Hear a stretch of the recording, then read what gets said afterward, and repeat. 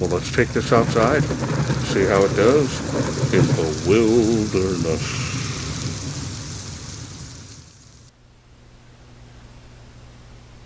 Hello everyone, this is Charles BridgTec with another flashlight review, this time from Nitecore. Now this is their brand new, all new TM39. Now I was sent this by Nitecore directly. It comes in this plain box, got a little handle there on it. It's got a simple label here on the top. So let's wait no further, let's open this up, see what's in.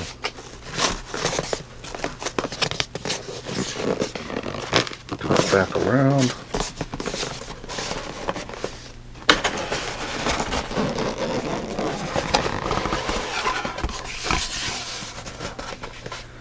Always nice to see these boxes, always well padded, and with this padding your light will arrive to you fully intact with no problems. We have one user manual here, and it's a pretty good size. So you've got multi-languages. Now, because this here is a little small on the actual specs, I'm going to go ahead and post them on the screen here for you while I fold this back up.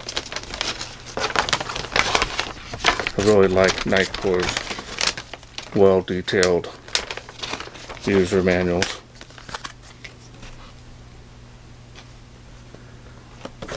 You have one warranty card here.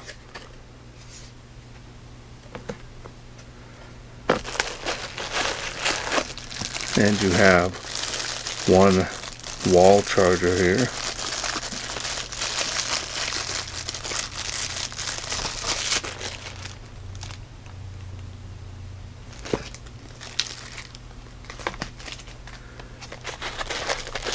And this is a large light.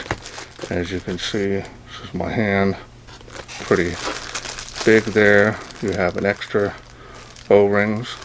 You've got one shoulder strap, which I highly recommend because if you're going to carry this for long periods of time, putting it on your shoulder helps with that strain on your arms.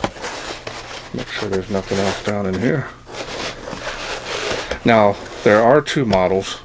The one that I have here, which has got the extended battery pack on it, or there's a regular light version that has a smaller 4-cell, and you can take those batteries in and out as needed.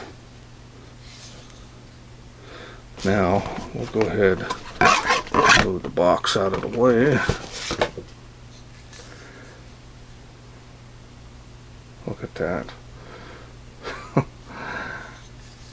That's a beefy light. Definitely a dedicated thrower. Now I had done a review on the TM38, and I think it was a couple years ago, and was really impressed with that. And so I've been waiting for this for quite a while. Heard it through the designers of their lights letting us know that this was coming out last year, and with the new LED in there. So it went, the TM36 actually had the luminous LED, so they kind of went back with that. They were able to get the second generation in this one. I'm going to show it to you up close. Rattling on there a little bit, sorry. Battery pack has knurling on it here, as you can see. Now I own 3 or 4 of these here. I use them all the time on my quad rays. Now the TM stands for Tiny Monster. Got some knurling here, a lot of heat sinking. Huge amount of heat sinking. Now this here is an actual charging port here on the light itself, but you can also take the battery pack off and charge it separately. A tripod area, we can put this on a tripod mount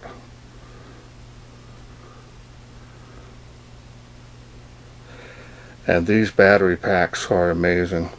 I've been using mine for a long time. Now they did something different with this. This is a newer OLED display,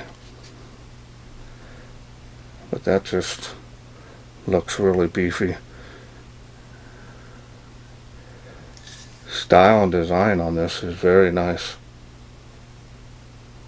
Now this is pretty heavy. This can get pretty heavy after a while. I can see why you'd want to have that shoulder strap on this.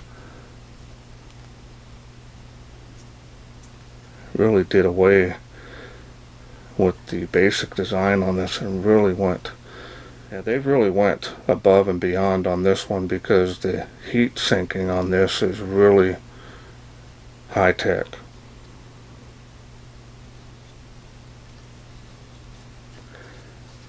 Machining and finish on this is excellent.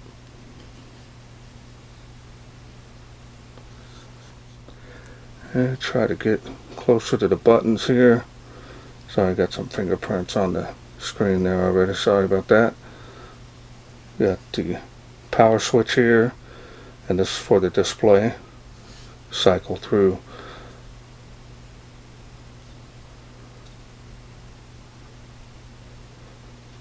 And let me take this protection piece off here. You don't want to run the light with this on it.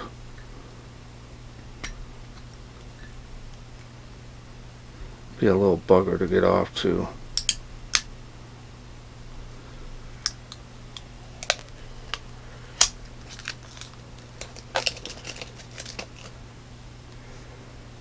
Alright, well, since I got it up here, let's go ahead and take a look here. This is running the Luminous SBT 90 Generation 2 LED. Let's see if I can get closer. Now again, their TM36 had the luminous in it, and that is a real deep reflector on that.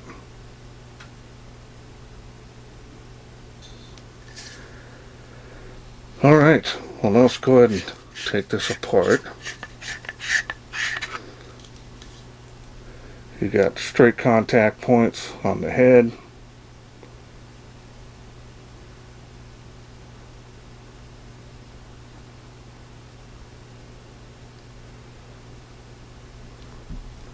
And you've got the charging ports. Now here is the rapid charging port.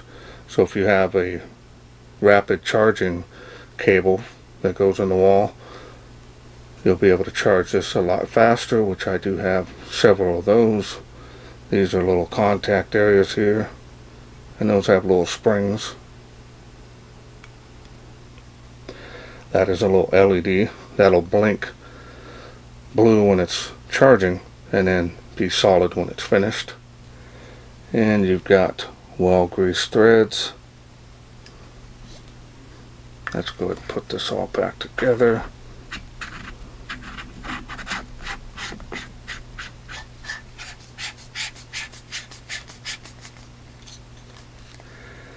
And we've got the Nitecore telling us our voltage right away. So right out of the box, pretty much charged. It's a brand new model. I figured it probably would be. That's what the voltage looks like. And we'll turn that on. Level 1, of course, telling you the runtime. And we can go through those light outputs. 800 lumens. Also tells you the temperature of the light there. Level 3, level 1, level 2, and level 3 again. So 2000 lumens. Now if you do want turbo, of course you're going to press and hold that button there. That is amazingly bright. So at this level we can kind of see, and remember this is only what, 200 lumens. That's pretty intense beam. That's the lowest light output. Now look at the clarity and the defined hot spot on that. Look at the spill. Man.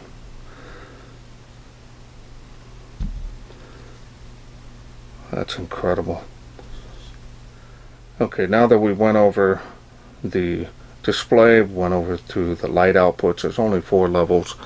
Now, if you want to get to the special modes, there's the other power switch down here. You want to double click on that. And we're going to go ahead and do that now. And that'll get you strobe. And as you can see the display saying strobe. And that is a fast. And now on this button here that runs the display, you're going to click on that. And it will now, as you can see, it says SOS.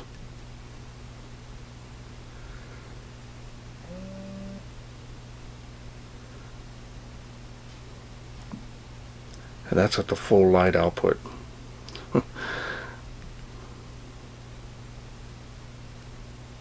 Man, click that again, will get you beacon. And as you can see on the display.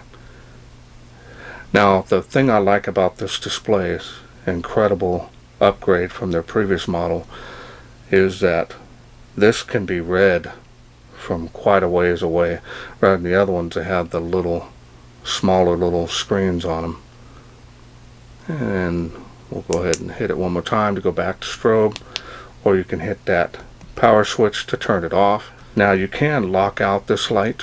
You can press and hold from on, and as you see it says lock. So now when you go to hit the button, it says lock. Same goes for the other button. Now to unlock the light, you're going to simply press both buttons at the same time. Light comes back on, display lets you know you're back in business. You now can go through those light outputs.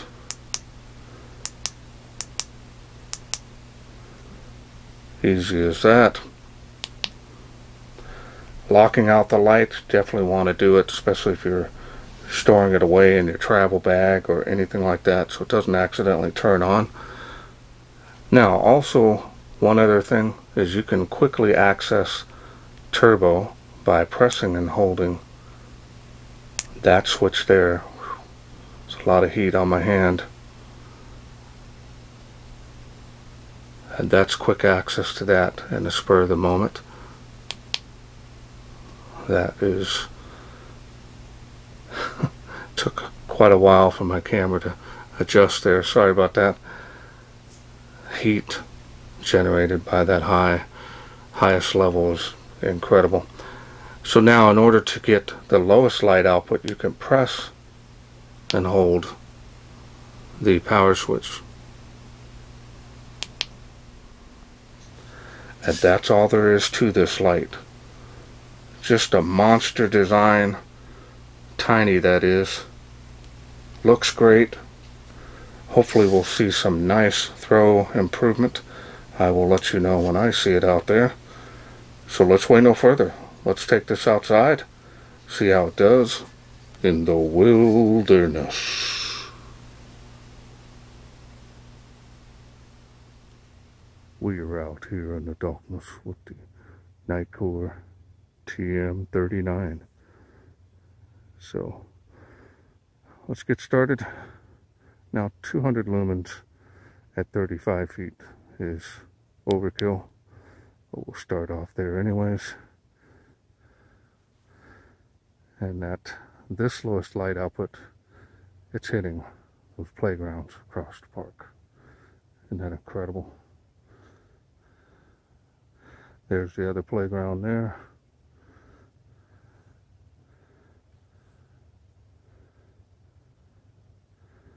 Tree line, fence line.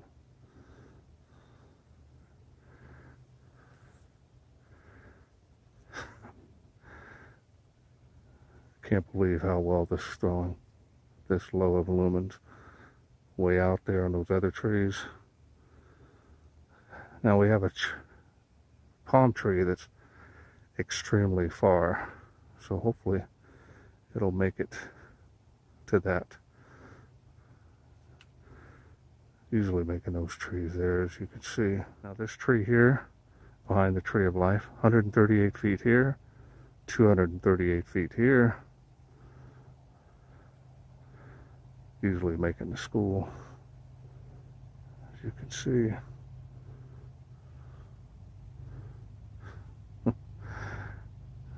Insane. Look at that. Makes the first palm tree and a second one. Incredible. Well, we're going to try it, turning it up to the next level. See how it does.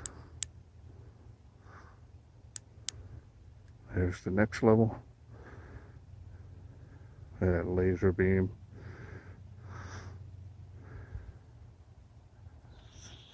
Thing is amazing.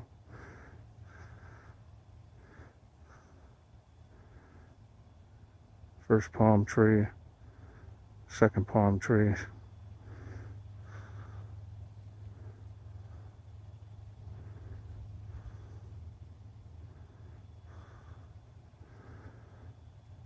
Let's see if it'll make it out to that other palm tree. And it's almost there, even at this light output. I can faintly see it next to the lamp out there.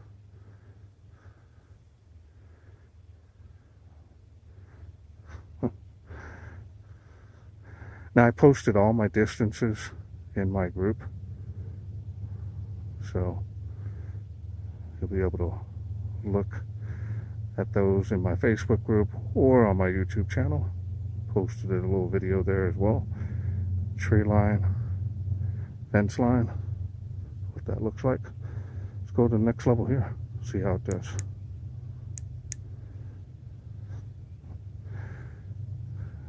That's crazy, man. Super intense spill and hot spot on this thing.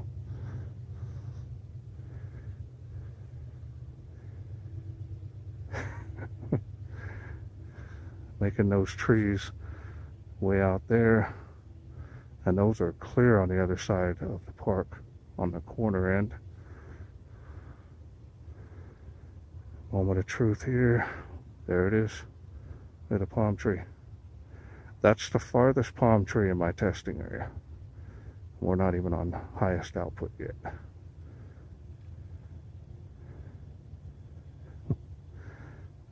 Insane. Let it light up the palm trees with these. Look at that.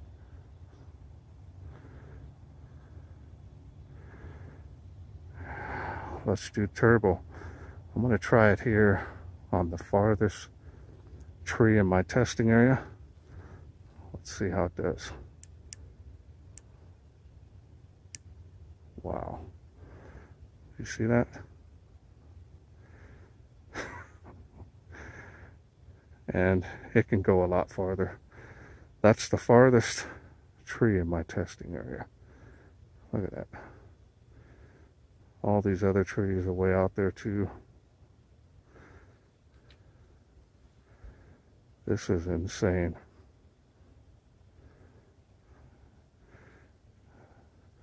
Outstanding beam performance. To a beam profile, look at that. Just razor sharp, sheer light output on the spill and the hot spot.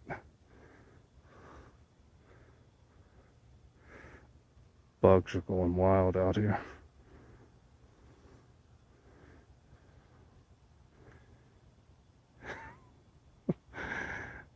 This is incredible. Look at that. Look at that. First and the second palm trees with these.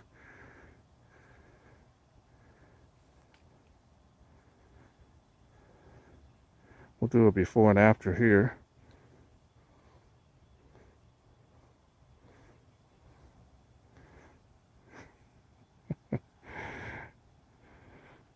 Now I'm feeling this head. It's not getting that hot. It's kind of cool out here. But this thing is just incredible.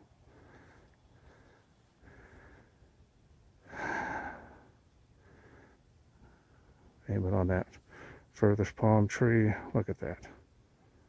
Right next to the lamp post. Hope you enjoyed those night shots. Welcome back. Hope you enjoyed those night shots. What can I say? This thing is an incredible thrower. It blew past everything in my testing field.